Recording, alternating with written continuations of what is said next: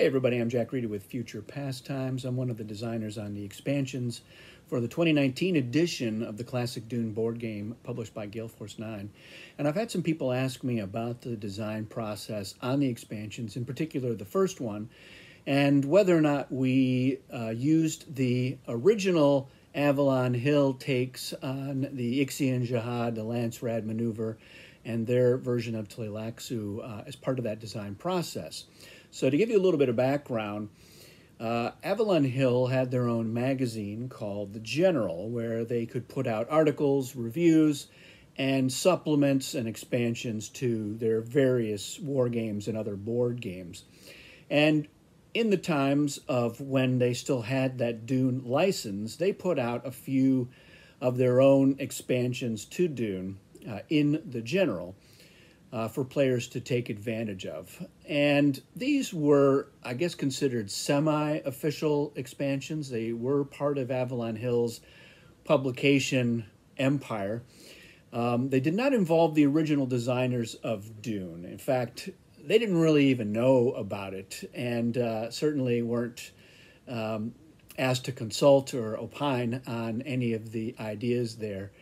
And so when it came time for us to start working on an expansion for Dune with the new 2019 Gale Force 9 edition, part of the licensing and the contract for the publication of Dune was to start doing new expansions. And there are kind of a couple of decades worth of time where there could and should have been expansions to Dune. Now, the original designers did put out 2 expansions to Dune leading up to the release of the Lynch movie. And those expansions were The Duel and Spice Harvest. And they did not introduce any new factions. It just kind of stayed in with the existing ones and supplemented them.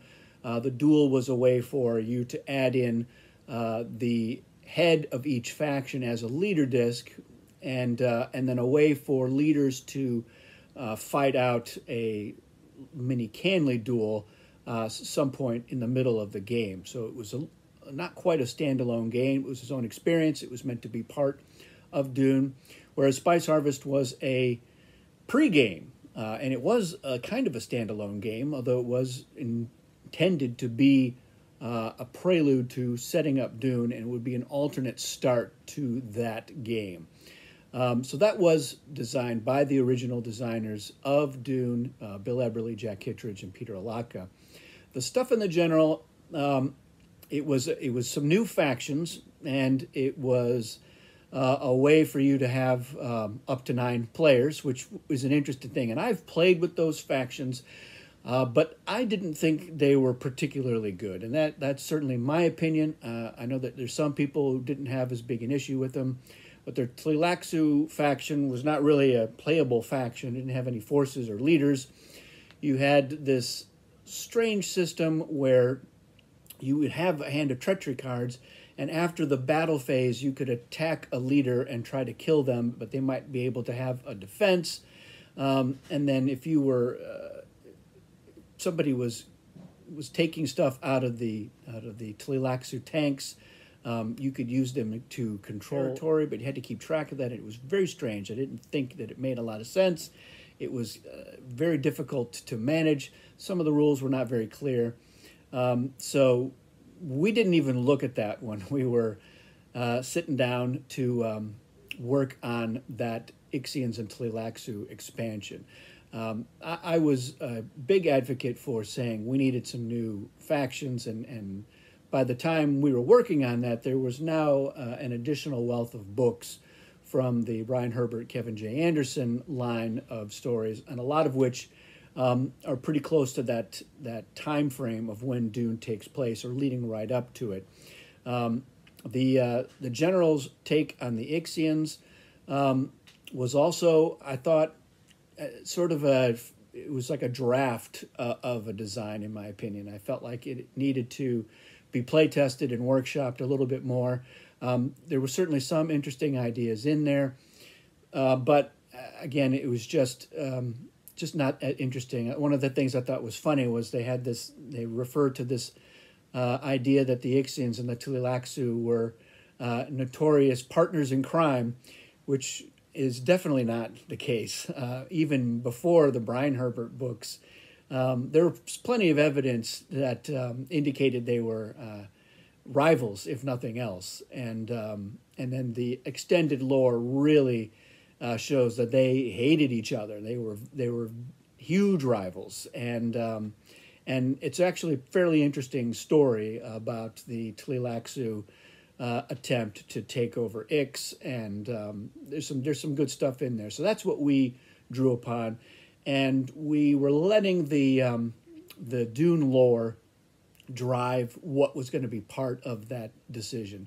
And there have been some other homebrew takes on an Ixian faction and a Tleilaxu faction, and while I was familiar with that, the other designers didn't really look at it at all, and so we just started thinking about what would be interesting things for those factions to do. But we did start off with what did we know about the factions and what were some common threads from the lore, and that drove the design decisions by and large for that. As far as the Landsrad, I think that you could definitely have a Landsrad faction, and I've got some ideas about that I'm hoping to work on and get together. I didn't really like the take from the general because it was more about preventing players from doing things. You could do these things where you could have them hold an action where they couldn't revive, and they couldn't ship, or they couldn't have battles, and I felt that was it was too much about taking agency away from the players and really not adding anything to it. So I think that some of the other stuff where they're talking about leveraging the influence of the Landsrad, I think is a good place to start from. So it wasn't all bad ideas. And again, it's subjective. So that was just my take on it. A lot of what I brought to Dune comes from having worked on Cosmic Encounter.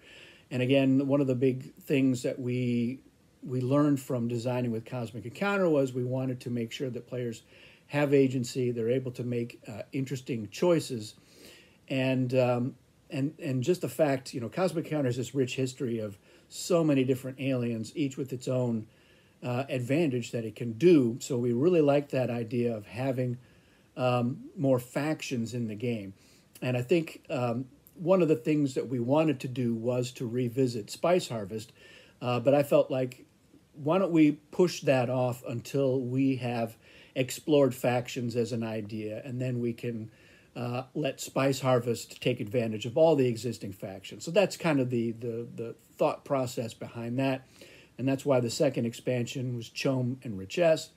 In our research on the Ixians and Tleilaxu, there was a lot of interesting Richess lore, and they're hinted at in the first book, and they're mentioned in the glossary. But the extended universe novels really draw out the storylines and give that faction, House Richess, some depth to it that I found interesting, and that's what we leveraged for that. And of course, Chom has been ubiquitous through all of the early books, and the latest trilogy that Brian and Kevin had put out has a really big Chom subplot. In fact, I think it's the most interesting subplot of those three books. And the Chom, you get a lot more insight into Chom, who's running Chom, what their objectives are. So that drove into it. And I'll get a little more into that in a separate Chom Richess video. But here it was about not really delving into the stuff from the general or the homebrew things. The original designers, they were like, we don't want to see any of that. We want to know about any of that.